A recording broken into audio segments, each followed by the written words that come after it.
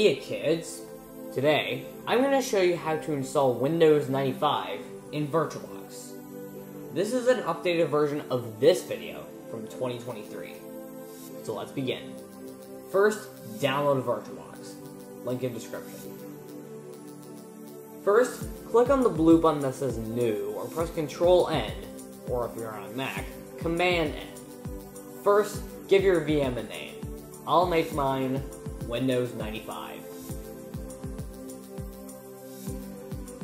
It should detect the OS as Windows 95. If it doesn't, set the type to Microsoft Windows and the version to Windows 95. Click Next. Select the amount of RAM you want to use. The default is 64 megabytes, but I'll make it 128 megabytes. Select the amount of disk space you want. I'll leave it at 2 gigabytes. Click Finish. Next, click on the orange button that says Settings, or press Ctrl-S, or if you're on a Mac, Command-S. Go to Storage.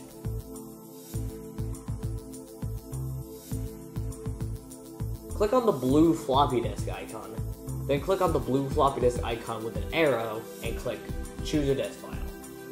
Navigate over to your Windows 95 boot disk image. Link for the one I use is in the description. Once you find the file, double click on it. Then click on the blue CD icon, then click on the blue CD icon with an arrow and click Choose a disk file. Navigate over to your Windows 95 ISO. Again, link for the one I use is in the description. Again, once you find the file, double click on it. Click OK, then click the green arrow that says Start. It should boot off the floppy image and bring you to a DOS prompt. Once you're at the A prompt, type fdisk and press Enter. Type 1 and press Enter.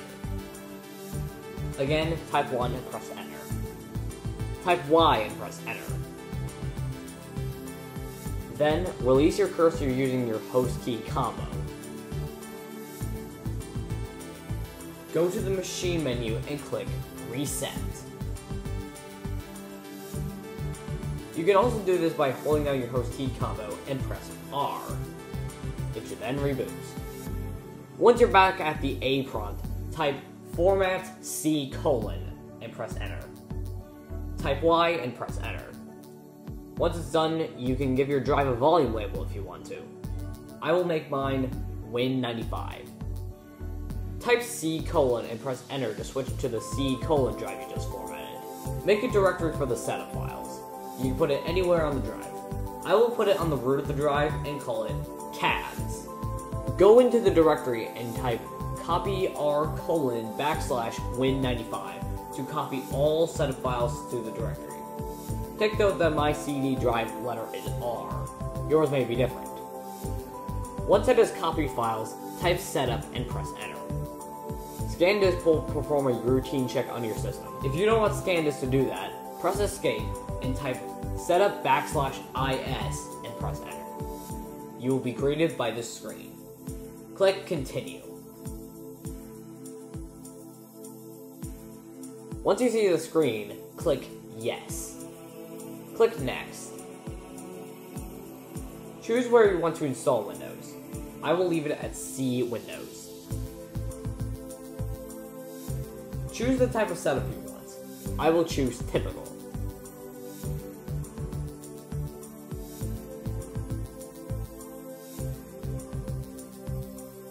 You can enter this product key, or go search for one online. Type your name, and if you want, your company name. My name will be TOWF, and my company name will be TOWF Co.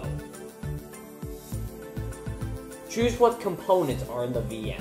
I will choose network adapter and sound, MIDI, or video capture card. Setup will then detect your VM's hardware. Choose what components you want installed. I will install the most common components.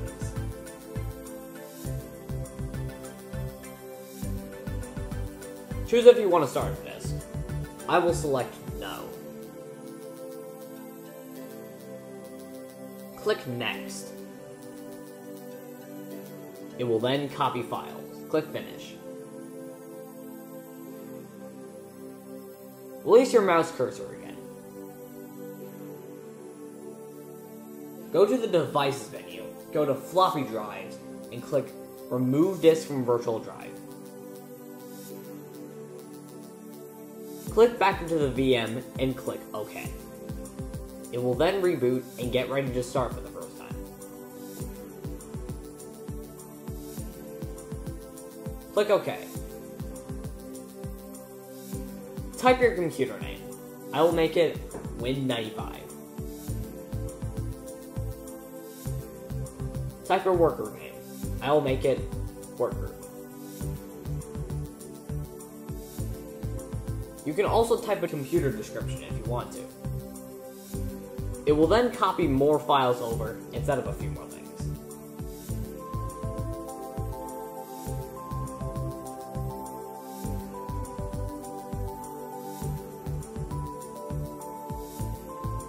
You can set your time zone and the date and time. I'll leave it as is. You can install a printer if you want to. I'll skip this step by clicking Cancel. Click OK to reboot. It will then reboot again.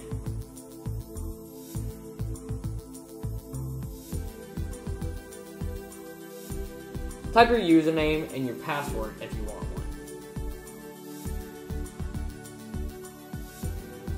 If you want a password, then you'll have to confirm it.